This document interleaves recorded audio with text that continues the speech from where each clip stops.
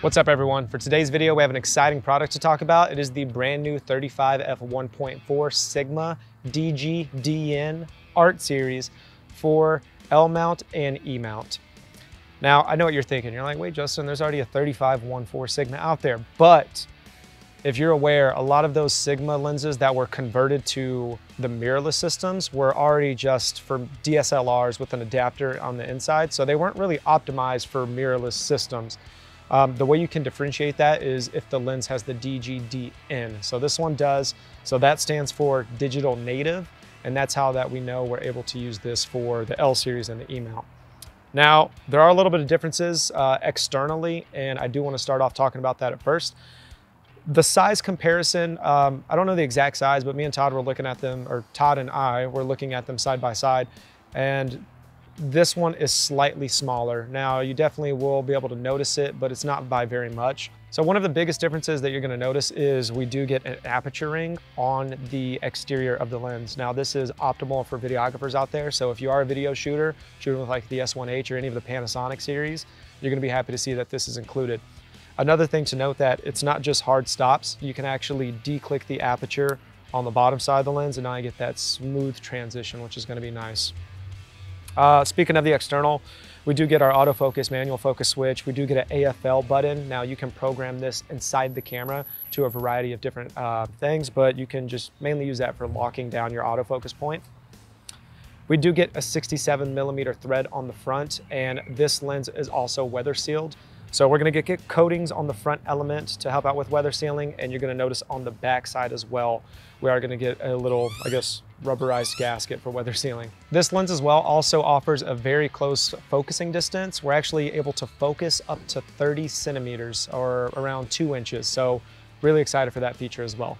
Now, the most prominent difference that you're gonna see between this lens and the previous 35-1.4 is going to be the way it focuses. So this lens is using a stepping focusing type motor, and it's actually also using a single focusing element. So this is gonna be the reason why you're gonna get an improved autofocus in this lens compared to the other 35-1.4. Now, personally myself, I haven't used this lens just yet, but Todd actually had it for a few days, and that was the first thing he talked about, was how fast this one autofocus and how much of an improvement you saw on this lens as well. So really excited. Back to the elements again, we are getting Sigma's anti-flaring coatings on this. Now, I've tested it with the 85. If it's anything like that, it's just gonna handle ghosting, flaring, aberration. It's gonna handle that just amazing. So super looking forward to testing that out on this lens as well.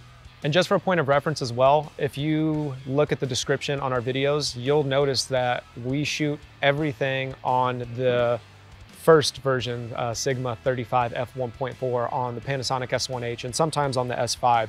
So we're gonna be able to tell a difference there, and we're actually gonna test the autofocus between the two and let y'all decide and see which one's faster. All right, so that's all the specs that I wanted to cover on the lens. Let's get right into the shooting. We're here at South Congress with Alexis. Let's jump right into it.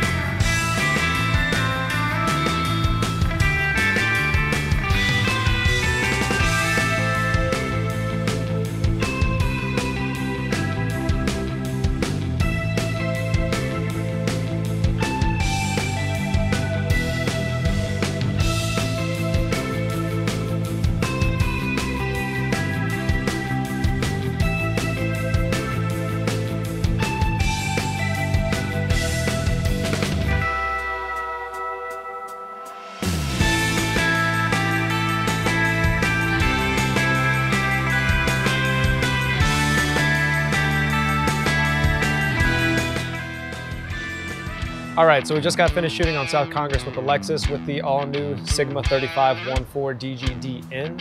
So now it's time, of course, for some final thoughts and what we overall thought about it. Optically, I wasn't able to tell too big of a difference between the other 35 because I already thought that one was a solid lens, and it is a solid lens compared to this one. But what I will say is the biggest difference that I saw was in the autofocusing system. Now, if you see the videos that we did in daylight, so like direct sun, the other 35 actually performed fairly well.